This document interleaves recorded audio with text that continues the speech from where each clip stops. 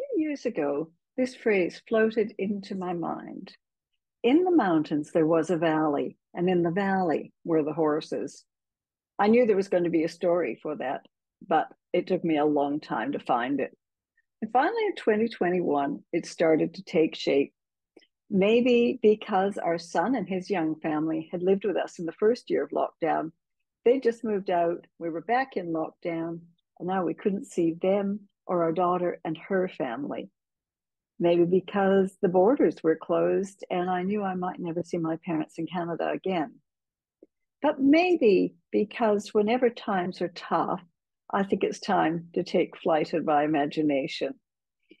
And my favorite escape dream would be to be riding a spirited horse in a really special place. And then I remembered a real but magical rainforest walk in Queensland once. So I said to my publisher, think Nims Island with horses, because that was the feeling in me as I wrote, the same feeling of wildness and resilience and love.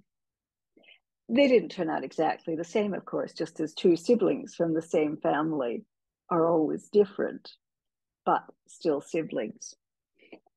The biggest difference is one thing that's the exact opposite. In Nim's Island, Nim and Jack choose to stay on their island, and that's why they'll protect it passionately against any outside influence.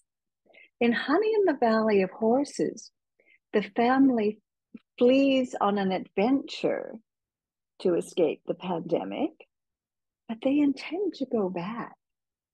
But they come to a bridge at the bottom of a mysterious mountain, and a herd of horses leads them to a beautiful valley. There was a rainforest too, with trees, berry bushes, and flowers, and strong swinging vines. There were birds and butterflies fluttering, cheeping, and calling. There was a river that circled the mountain like a castle moat and sent a clear, rippling creek into the valley. So it sounds like paradise. But is it paradise if you can't get out? I hope you read the book and find out.